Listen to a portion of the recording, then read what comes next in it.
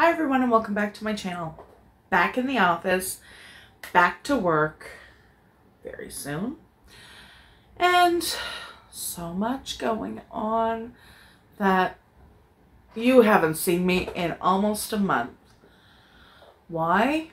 Well, this girl has been through the ringer. Let me tell you why.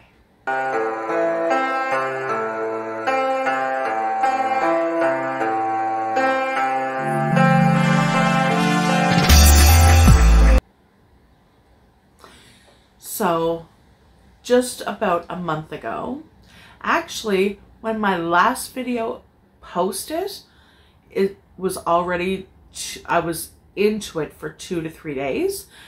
My mom was taken to the hospital the end of July and has been there ever since. It was, for the first few weeks, extremely touch and go. They had me thinking about what she would want in terms of end of life. I was making some pretty difficult decisions. There were days when I didn't know if she was going to survive. She was on life support. She was comatose. And if you've caught on, these are past tenses I'm using because she's now awake. She is now moved from the ICU, intensive care unit, to the IMCU, which in our hospital system is one step towards being into a regular ward room and going home. Right? It's amazing because in this last month, she's gone from call the priest in to let's talk about long-term recovery. So what happened? Well, about, like I said, it was the end of July, about a month ago, that my mom was pretty sick. So she thought she had the flu or something similar. This is not COVID related. Let me put that right there. Totally not. No coronavirus in this sickness. But she was sick. So she was vomiting. She had diarrhea. I'm sure she'll love me for putting that out there on the internet. And so with the illness, being sick for a few days, she was extremely dehydrated. She wasn't eating because she couldn't keep anything down. That had been pretty much ongoing since she had a hip replacement last year, but not extreme. Like, there were bouts of it, but it wasn't extreme long, stretches of time. But it definitely, there were times where you were asking yourself, like, this isn't normal. You shouldn't be this tired. You shouldn't be this sick or feeling this miserable this often. So anyway, it came right down to it, rock bottom. She collapsed. Ambulance was called. She was taken to the hospital. I'm going to cover her name here. Have the bill. Ambulance bill. And of course, that day, that was the 29th of July. That day, I had known she was sick. I had talked to her that morning. And the deal was that she had somebody coming in. She had an aide person with her. Pardon me. And so I was due to call her in the evening to check on her. So before I could call her, her phone called me. So I thought, okay, she must be feeling better if she's calling me. And when I answered, it was a neighbor of hers informing me that EHS, the paramedics, were on scene and Mom was going to the hospital. So of course I spoke with the paramedics, answered some questions for them because she was not really lucid, and then told them, I'll meet you at the hospital. See, I'm my mother's only next of kin. She has siblings. She has mom still alive, my grandmother. But in our immediate family, it was mom, dad, me, and my brother. Now, my dad and my brother are both passed on. So it's just me and my mom. And I have her power of attorney. So because she couldn't answer any questions on her own, really, and I'd be there regardless, but because I needed to answer medical questions, I was like, I beat the ambulance to the hospital. They wouldn't let me in. That's COVID related. All hospitals are on pretty much lockdown. If you have a reason to be there, you can be there, but otherwise you're not allowed in the building. So yeah, I got to the hospital before the ambulance, and they wouldn't let me in. So they gave me a number to call and said, wait a half an hour, and once she's triaged and registered, then we'll let you in.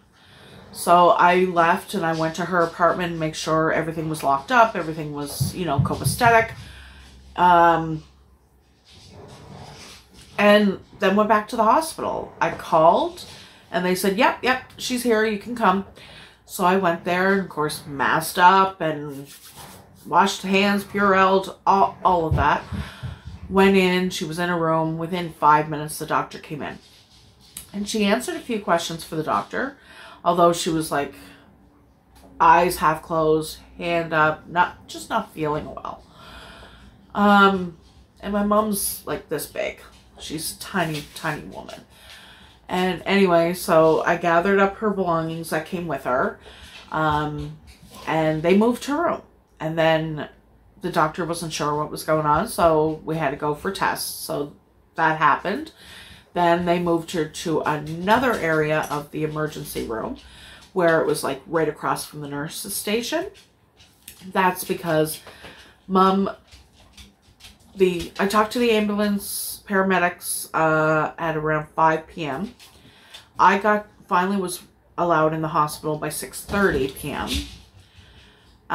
And Mom was intubated at 8:30 p.m. And by this time, lab worked, CT scan, ultrasound, EKG. This was all done within that time.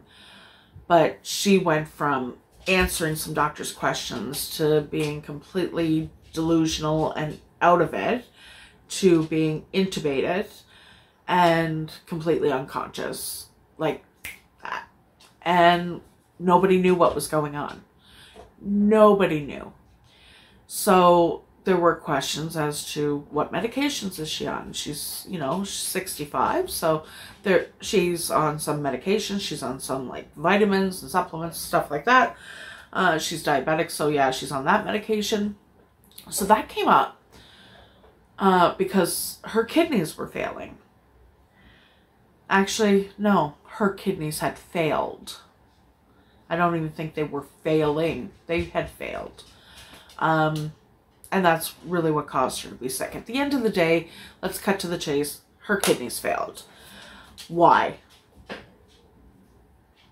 I hate to scare a lot of you out there, but her kidneys failed because of the metformin for her diabetes. Now, granted, she was, at the time she came in the hospital, she was severely, severely dehydrated. When you're dehydrated, your kidneys can't function well. The metformin mixed in that situation causes a toxicity called lactic acidosis. And that's what Mom had. My mother was completely full of lactic acid. And when I say full of it, I mean somebody who had been in a severe car accident or had a severe infection would be on a level of, like, say, having a level of 3 lactic acid in their body. My mother was at like 18. So she was lactic acidosis, kidney failure, her blood pressure wouldn't regulate. Then she had a cardiac episode. Then, oh yeah, the list kept growing as to her ailments. That night, 2 doctors prepared me for the worst and said, your mother is very sick and she most likely will not make it.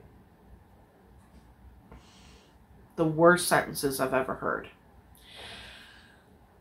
So I stayed at the hospital that night until she was moved to ICU, intensive care.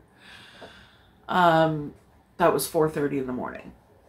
Then I went home, had to get some sleep in order to my brain to function. I couldn't get sick. I mean, Mom needed me. I had to continue to take care of myself, even though it was extremely, difficult for me to do so. But when push comes to shove, you do what you have to do for your family. So I went home, had a little rest as much as I could. Then I went back to the hospital first thing in the morning, ICU, because Mom was so critically ill. They let me come in. They let me be there pretty much the whole day. Same with the next day. Now that's significant because COVID. Our hospital has a strict policy of visitors, only 1 visitor, the same visitor per week. And you're only allowed 1 hour a day, unless the patient is dying, and then you're permitted to be with them and you're permitted 2 people. So because Mom was so critically ill, they allowed me to be in there, and I had to be there to answer doctor questions, sign consent forms. The next day, so she went in on a Wednesday night, so Thursday I was permitted to be there. Then Thursday night, right up until 11 p.m., I had doctors calling me, asking for permission for this and that. And then Friday, I went in, and I was there all day, and I spoke to 2 surgeons. They wanted to do, because they didn't know what was wrong with her, they wanted to do an exploratory surgery on her abdomen to see if there was an obstruction in the bowel. And so I had to consent to that. At this point, this was Friday, the doctors, there was 2 surgeons I spoke with and 3 other doctors. So that's 5.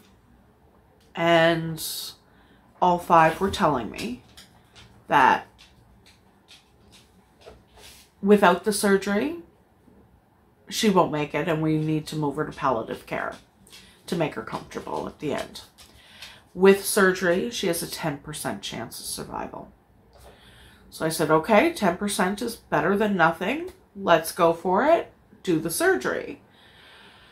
So pins and needles until the surgery was complete, and I got the call from the surgeon saying she did well, she's back in ICU, we opened her up, everything's healthy. Well, then what do we do now? She's in a coma, medical induced coma. You thought it was her bowel. Her bowel's healthy. What the hell's wrong with my mother? So back to the drawing board, and Mom's still very sick. She's on a ventilator. There was at least 7 to 10 IV bags going at once. She had a central line in her neck. She had IVs all over. Then with the amount of fluids I had to give her because of how dehydrated she was then blowing up swelling.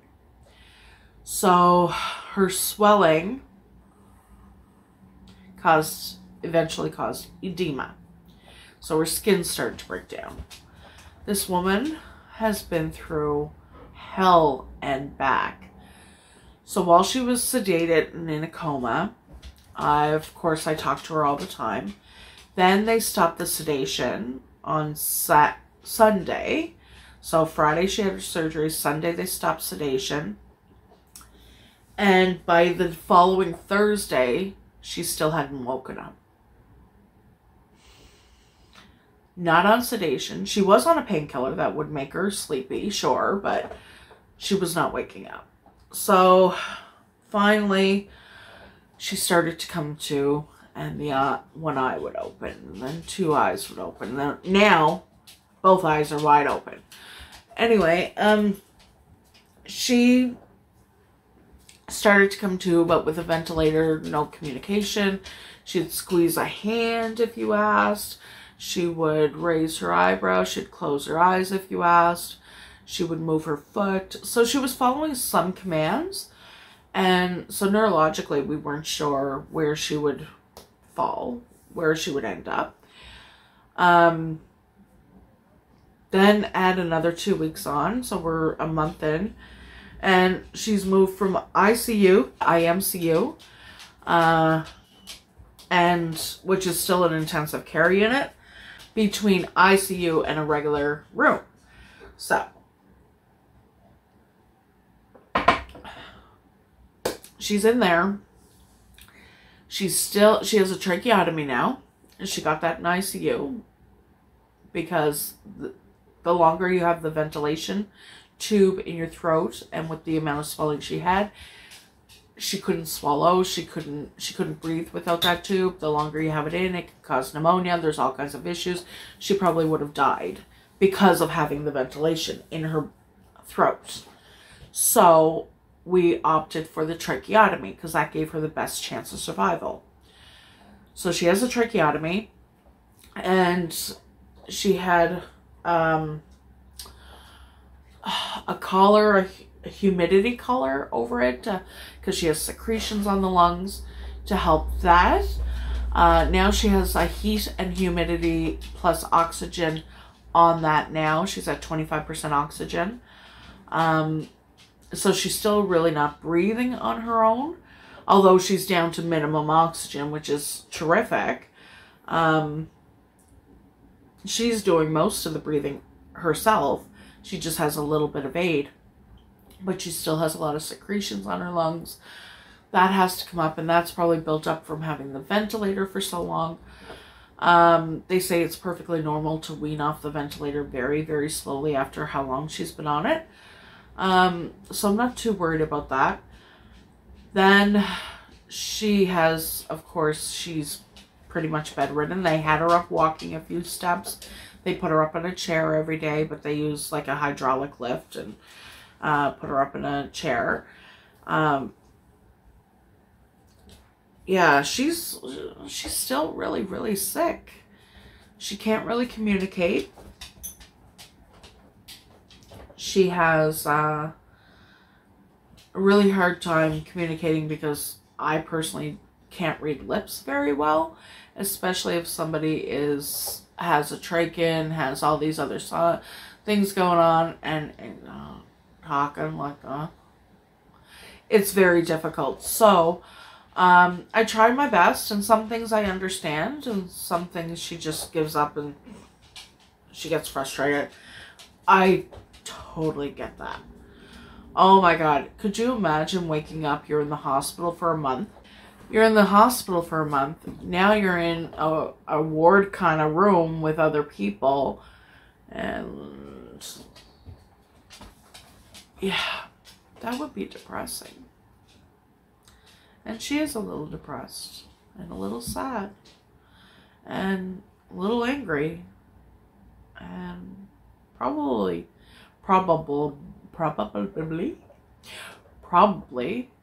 a lot more emotions going on than I can even understand. So I just have to be there. So today I go in 3 hours for my 1 hour a day. So I'm good. It's right now it's 9 a.m. and so I'm going in at noon, and I'm not sleeping well. I haven't slept well since she went in the hospital. I honestly thought, I even checked with my local cemetery where our family is buried to make sure that her plot was ready.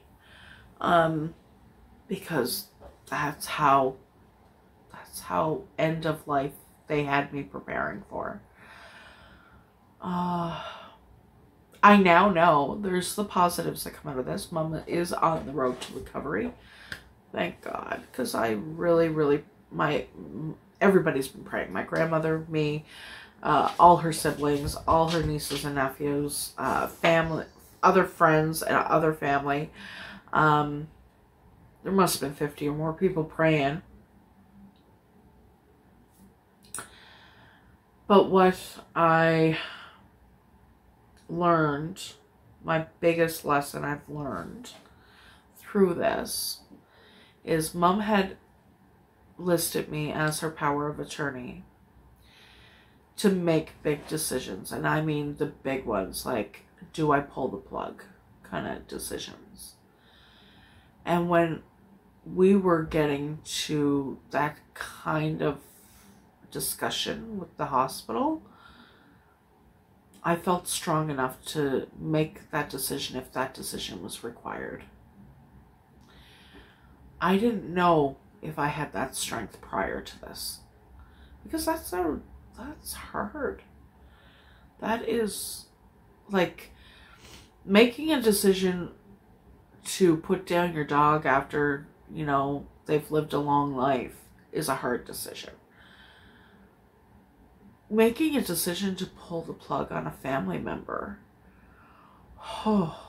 so many things go through your mind. Like, what if I said, yeah, go ahead and stop all life support, and she was going to be fine? Or what if she's fine but is living with aid that she clearly outlined in her do not resuscitate order that she did not want to live with, like a feeding tube and a breathing apparatus and stuff like that.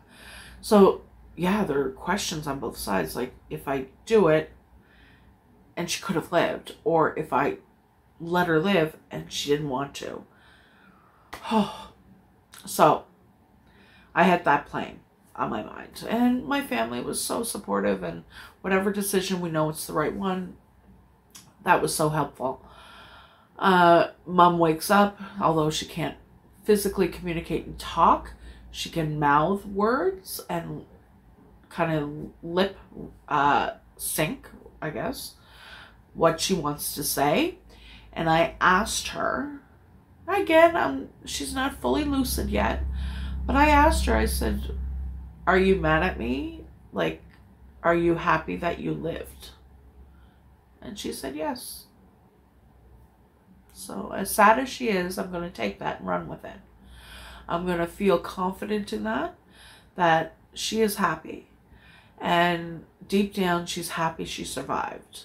So that being said, yeah, there are going to be struggles. There's going to be ups and downs. There are going to be turns and twists and Lord knows what else. But that's why I haven't been online. That's why you haven't really seen me in socials. You've missed me here, because I've been going to the hospital and praying and taking care of my mother. Well, until next week, or maybe next day, I don't know how many of these I'm going to end up doing in a week, but I'll commit to myself to one video a week, as I had been doing prior to this. And if I miss a week or two, just know it's because I have a lot going on, and I will be back. All right. I love you all. Till next time.